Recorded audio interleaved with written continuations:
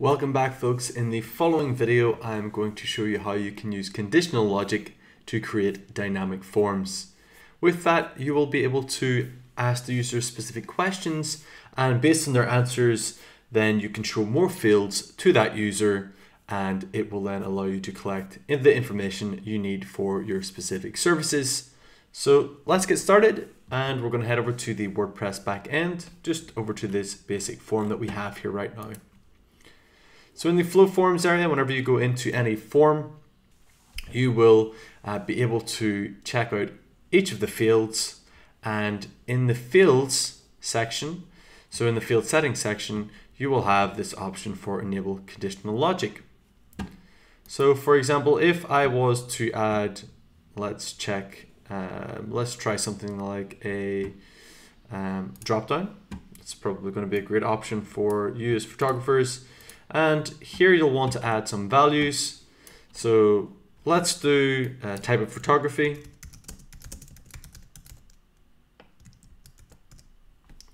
And then we could say wedding, engagement, portrait, for example. And that is fine. So we've created 3 options. And then after this, I'm going to then create another question based on the type of answer they have. So we can actually add 3 different questions if we would like. So let's see what we have here. So in this one, I'm going to do a wedding photography budget, for example. And this would be based on the logic that the type of photography is wedding. So let's go to type of photography, and then it says is, and of course we are going to use wedding. Now it should, if you want it to be non-case sensitive, then it should be contains. Otherwise, if you want it to be exact, it should be is.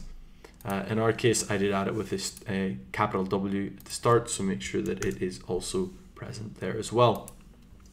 With that enabled, we would then have the option to show this field once the user selects wedding as an option, and that would then pop up this field. Now you do have some other options here as well. This could be, you could create some and or logic. You could also say or if the type of photography is also engagement, that it also shows this field as well. That is just an example of how you could use logic. Of course, it wouldn't be relevant for this specific type. You may want to ask more of an open-ended question after they select one or the other to get a better answer or result. So I'm going to remove that for now. You could also have and. So in this case, you would say that, you could do something like if the user has added any first name and any second name, then we would show them the email field, for example. That would be one way you could use the and type logic for that as well. And you can also do groups of logic also. So maybe you wanted to add an additional group. So it has to complete all of the options within here, and it would also have to complete all of the logic from in here. That allows you to mix your and or statements. So you could say the type of photography is wedding, and the type of photography is also engagement. Of course, that would not work because we have a drop down, but if you have a field where you can select multiple items, that would make sense. And you could also say, and they would also need to make sure that they add their first name before we actually show them this new field. Now, that logic can seem a little bit complicated, and it can get that way, but it does open up different options for you to create multiple options for selectors whenever you are creating your forms. So it works really great if you're creating these long form type forms and you want to pre-qualify the users before you show them specific fields. So this is where conditional logic is going to be useful for you. Now, in our case, I'm going to keep it simple. And I'm just going to keep it as a type of photography is wedding. And then for this next field, I'm going to enable the conditional logic and say if the type of photography is engagement. And I'm going to have engagement location.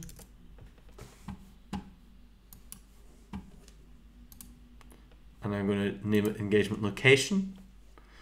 And I'm going to do the final one here, and I'm going to again go type of photography is, and in this case I'm going to do portrait. And again, this could be portrait style. For example, it can be anything, it's really up to you. Now I'm going to go ahead and save this form.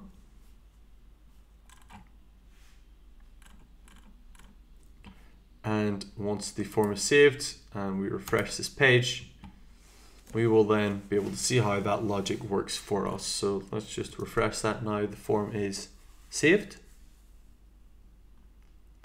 And we'll see that we now have the option to select the type of photography. So for example, if I selected wedding, it would show wedding photography budget. If I selected engagement, it will show me engagement location, and portrait, the portrait style. Now this can work with multiple options. Again, you could show more than one thing for wedding. You could add, for example, another option here, another single line text, and you could also say that you want the number of guests for the wedding, the option wedding. So again, if the type of photography is of course wedding, that you will also show the number of guests. You could add additional options, and again, just collect all the information you need based on the requirements that you have, and that way you can get the information that you need at the time of form submission. This is really great for qualifying clients, as I mentioned before, and helps you collect as much information as possible, allowing you to then respond to that client efficiently with the correct information, and it should cut down on your communication time. So that's how you use conditional logic options for your forms. It is relatively simple to set up. Of course, the logic itself can get more complicated as you build out bigger forms, but it will give you lots of flexibility to set up different options for the site and really collect the information that you need.